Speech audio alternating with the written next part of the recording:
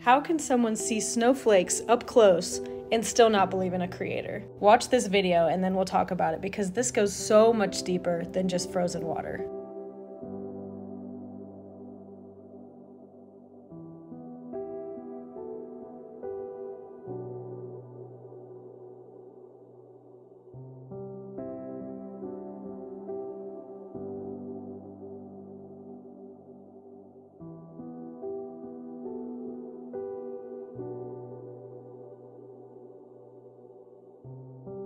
Pretty mind-blowing, right? It would be one thing if snowflakes were the only thing in nature that represent fractal patterns and symmetrical geometry, but it's not just snowflakes, it's literally everything. Once you see it, you will never stop. Plants represent it.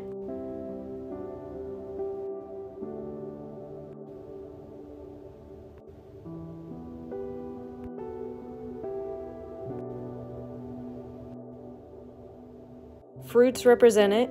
Animals represent it.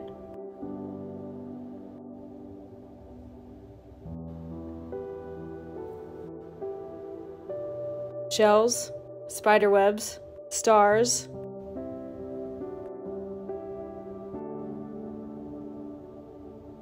And even our DNA represents these fractal geometric shapes. The extent of which these sacred geometrical patterns show up in nature is truly magical, and we don't even know how significant it really is. But I think at one point we did. At one point we knew just how sacred, connected, and precise everything is. I guess it's just a coincidence that God said, "Let there be light." And the combination of sound and light appears exactly like all of these perfect fractals found in nature. Each of these patterns are a visual representation of a specific frequency. If you put sound and light together, this is what it looks like. Nikola Tesla, perhaps the smartest man and greatest inventor to have ever lived, once said, "If you want to find the secrets of the universe, think in terms of energy, frequency, and vibration." This is the man that created the radio, a tool that taps into specific electromagnetic frequencies and transmits them into sound.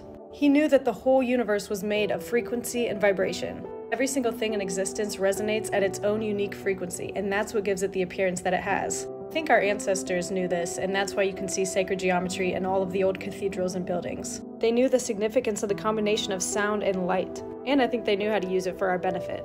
Maybe that's why they had giant bells. Maybe these bells donged at a specific frequency that healed our DNA and cured diseases. Why else would they have giant bells in buildings that represented these frequencies? Sadly, I don't think we'll ever know the truth of how deep sacred geometry really goes, because somewhere along the way it was hidden from us and downplayed so much to the point that we think it's all just a coincidence. I think there are people in power that don't want us to know the truth of how significant sound really is to us, because if we are unaware, then they can use it against us. Do yourself a favor and look into sacred geometry and cymatics, because it is truly the most mind-blowing and magical aspect in all of existence. God really did make us in His image, and His thumbprint is in everything.